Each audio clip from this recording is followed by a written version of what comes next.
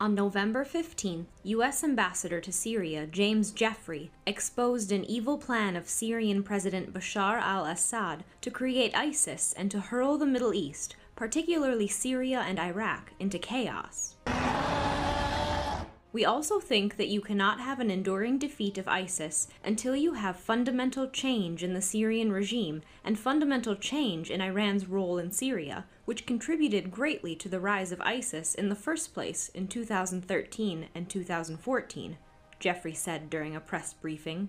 The Syrian regime produced ISIS, the diplomat added, saying that the actions of the Damascus government created an opportunity for ISIS to grow. By these remarks, Mr. Jeffrey just reinvented an old-fashioned propaganda narrative used by the so-called Syrian opposition to explain how it appeared that the main forces opposing the Assad government in Syria is ISIS and al-Qaeda. Then, Western-sponsored pro-opposition media outlets were claiming that the Assad government is somehow guilty, that the main opposition to it is the internationally recognized terrorist groups. In 2008, this narrative became useful for Washington to justify its further military presence in the war-torn country. The US-led coalition is contributing significant efforts to combat ISIS in its last real stronghold in the country, in the Hajin pocket, in a way that would not deliver significant damage to the terrorist group. However, the multi-month operation to defeat ISIS in Hajin cannot last endlessly. Therefore, some new formal pretext to keep troops in Syria will be very useful.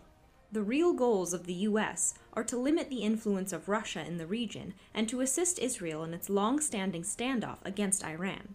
Meanwhile, in the area of El Safa, where ISIS cells are also present, the Syrian Arab Army, SAA, has also temporarily halted its advance on the terrorist group, this time due to poor weather conditions. The new SAA push, designed to put an end to ISIS presence in al-Safa, started on November 11th. Since then, the SAA had advanced several kilometers deep into the ISIS-held area and captured several new positions.